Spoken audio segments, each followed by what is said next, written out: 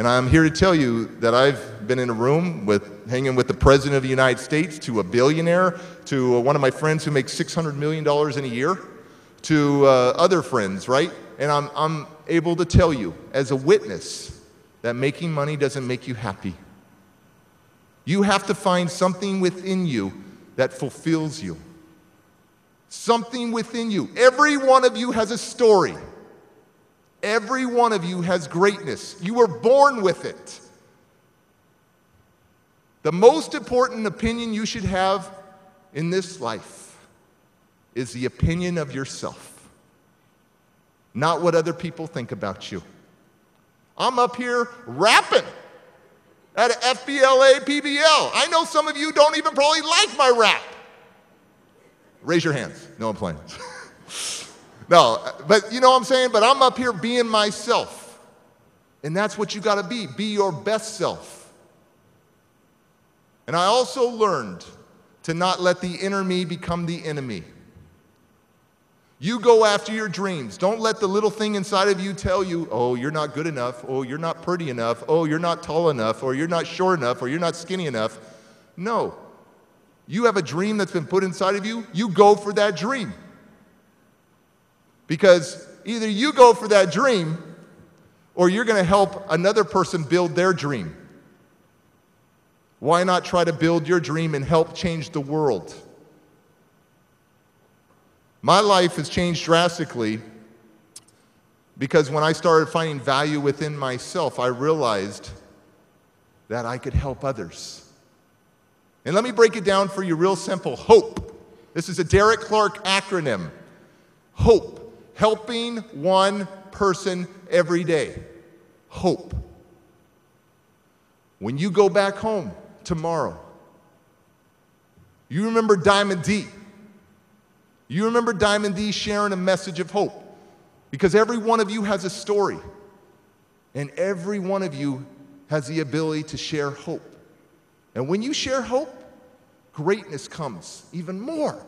Greatness comes through your character. Greatness comes through adversity, overcoming adversity. I have a nice scar, about 1 inch thick, right over my artery, where I, as a teenager, did something very self-destructive to me.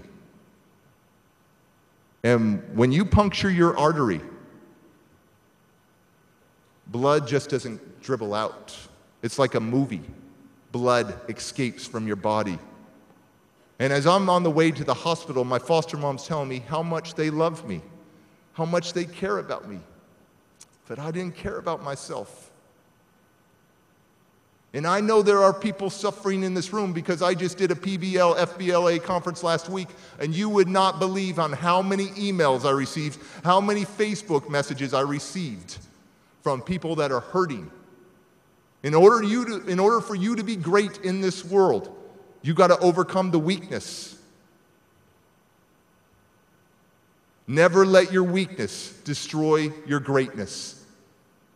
Never limit yourself. Now,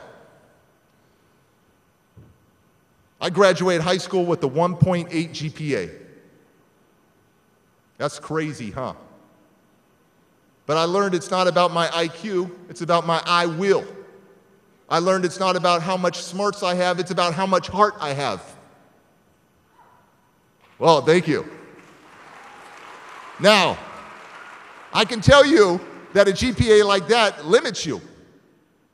But I'm telling you that those are the greatest numbers for me because my mom dropped out in the 8th grade and my dad dropped out in 9th. So I'm the first one in my family to break the cycle.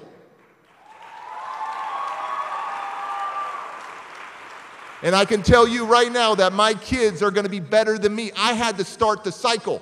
I had to start a new cycle, break that generational gap, and say that I am better than my mom and dad, that I'm not defined by my parents' mistakes. I'm not defined by my mistakes. I own me. I define me, right? You define you. You define you. Now you step up and own yourself. You step up. This is your life.